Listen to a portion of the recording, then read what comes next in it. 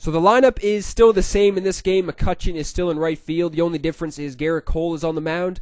And I apologize for everybody, or to everybody, if you are just, if you want to see somebody else in left field other than the Reds Griffey. I need to do this mission. I mean, it would be nice if they gave you how many games you've played so far, right? Like, they got motherfuckers sitting here guessing how many games they have played for missions you have to do in a certain amount of games. So that needs to be something that needs to be put in this game. When they give you missions, when you only have a certain amount of games to do it, they should give you how many games you have played, because I legit don't even know how many games I've played so far with the Reds Griffey, because like I said, I've been playing a lot of BR lately, and I at least probably played around 14, 15 games in ranked seasons with this Reds Griffey so far. I mean, it may not be that much, but it's definitely around there. But it would definitely be nice if they gave you how many games you've played so far. So hopefully that could be something that's put in the game on a later date. But Granderson wasn't able to get off to a good start in this game, surprisingly. I mean, I just got under that one, looking to go deep with Granderson. Granderson has been a very good leadoff hitter for the squad. I mean, I really don't want to put him anywhere else in the lineup. And like I said, I like using him in center field. That's why McCutchen is in right.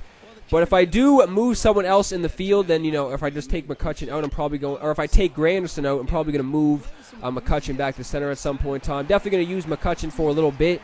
But McCutchen isn't able to get a base hit in his first at-bat, so he's left off the score sheet so far. Fred McGriff is up next. I mean, I'm still waiting. I am still waiting for that Fred McGriff breakout game. Swing and a drive to right. There it goes. And out of here. And I mean by plenty. That ball was crushed. I don't know if it's just me, but does anyone else think that 500-foot home runs are happening on a daily basis in this game? I mean, that wasn't 500 feet exactly, but 491 is pretty damn close. And I've heard a lot of people say, I've seen a lot of videos and shit where people have been getting almost 600-foot home runs and shit in this game so far. So I'm not sure if that's just, you know, a glitch or something, that it's just showing up that, you know, these home runs are 550 feet or something. But all I know is I don't even think I got one 500-foot home run in MLB 16.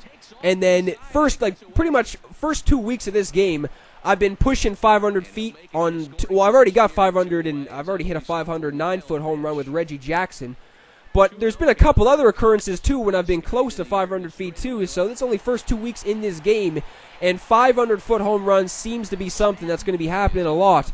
But, I mean, that's something that everyone probably enjoys seeing, so that's not really anything to complain about. I guess a lot of people are complaining about home runs being overpowered. The only thing I can say about that is, I find that the only way they're overpowered is when people start going on, or just start going on, they get rallies going. I find that that's when home runs become OP'd a little bit, is when people get rallies going. You string together 2 or 3 hits in a row, it is impossible to stop people's rallies. Like in MLB 16, all you had to do was just take the pitcher out who was getting destroyed pretty much, and I found that it was, you know, not easy, but it would be easier to stop the madness. But this game, you can go to any single person in the pen. People will still be dominating. People will be stringing together 9, 10 hits in a row, be getting 3, 4 home runs in a row. So, I mean, maybe that's, I don't know. That just seems, that's just my opinion so far. I just find that home runs are only overpowered when people string together rallies. That's it. I mean, if you make, like, solid contact and shit with somebody with amazing power, it's most likely going to leave the yard. So I don't think that home runs are overpowered in this game. I just think that rallies are kind of, you know, they're giving people chances to start rallies very easily. I mean, yeah, once you get 2 base hits in a row, it seems to be impossible to stop people. So, yeah, I wasn't able to get any more runs in the first inning after that solo shot from McGriff. So, yeah, man, I was saying, I'm looking for that Fred McGriff breakout game. I think I had a couple other games with Fred McGriff that I actually played pretty decent with him, but people were leaving games, so I was only able to get, you know, 1 or 2 at-bats with him, and then I wasn't able to finish the game, so it would have been nice to see what would happen the rest of that game. Anthony Rendon lines out to right field right there. Somebody I haven't really discussed that much when it was, you know, regarding who's been doing it very good at the plate so far offensively. This flashback, Alcides Escobar, has been going off, man. Like, I haven't talked about this guy at all, really.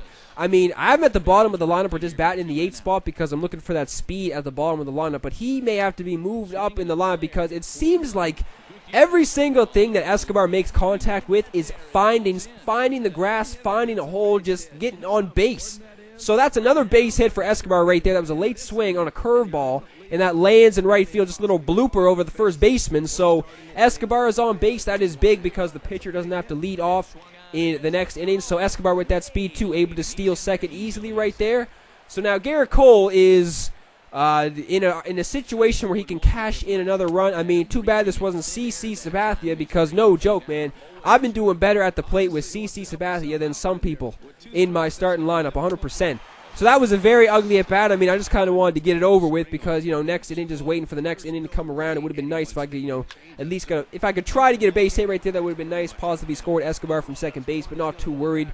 Now in the bottom of the second inning, still only got the one-run lead, obviously. This guy wasn't able to get that much going offensively against Garrett Cole. He was, I think I struck him out a couple times first 2 innings or so. So right there, he's chasing something in the dirt again.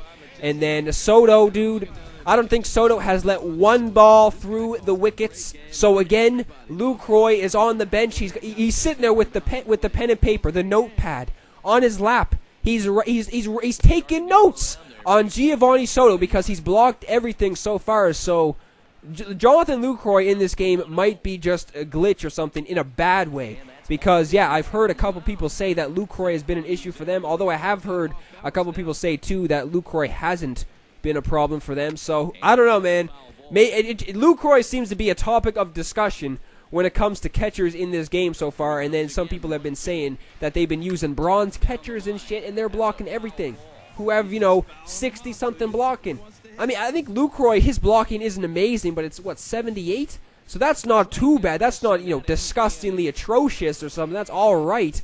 But for everything to go through his legs and just not being able to keep anything in front of him is kind of ridiculous with 78 blocking. Here is when Granderson starts to pop off. That's another home run on the board, another moonshot on the board for the squad. Granderson gets yet another home run. Not even sure how many he has. He might be leading the team in home runs, I think. Maybe. I'm just trying to think right now. Granderson may be leading the squad in home runs so far, so that's what you want for a leadoff guy. Speed, you know, good contact versus righties, and he also has that power. So McCutcheon, second at bat of this game, swinging and missing on the slider for the first pitch, but then curveball hanging over the middle of the plate. Wasn't able to get a base hit right there or get anything right there, so McCutcheon just grounds out again. So now Griffey, nobody is on base, so I mean, still looking to send one deep to possibly get one RBI on the board, just get another home run on the board. I think I have 6 home runs at this moment, like I said in the video yesterday. I think it's around 6. I need to check that. I say in every single video I need to check that, and then I forget every single time a game finishes.